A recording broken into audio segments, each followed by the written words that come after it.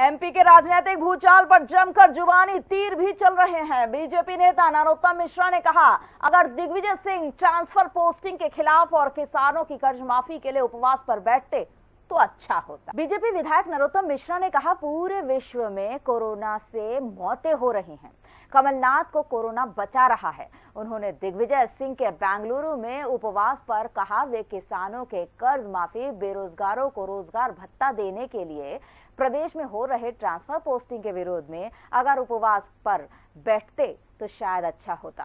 दिग्विजय की पार्टी के लोग ही कह रहे हैं कि सबसे बड़ा ब्लैकमेलर और माफिया कौन है। कोरोना लोगों को मार रहा है, एकमात्र कमलनाथ जिसे कोरोना बचा रहा है। आदरणीय दिग्विजय सिंह जी उपवास पे अगर किसानों के कर्जे माफ के लिए बैठते तो शायद प्रदेश को अच्छा लगता।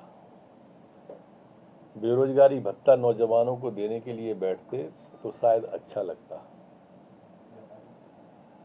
लेकिन संविधान की हत्या करने वाले संविधान की बात करें, ये मन को अच्छा नहीं लगता है। संगीत की स्वर लहरियों से सांस्कृतिक ताने बाने तक, चंबल के पीड़ों से नक्सलवादियों के गढ़ तक, झोपड़ी से महलों तक, ठेलों से मेलों तक, पगडंडियों से सड़कों तक, गांव से शहरों तक, व्यापार से उद्योगों तक, राजनीति से कूटनीति तक, दखल न्यूज आपके हक में।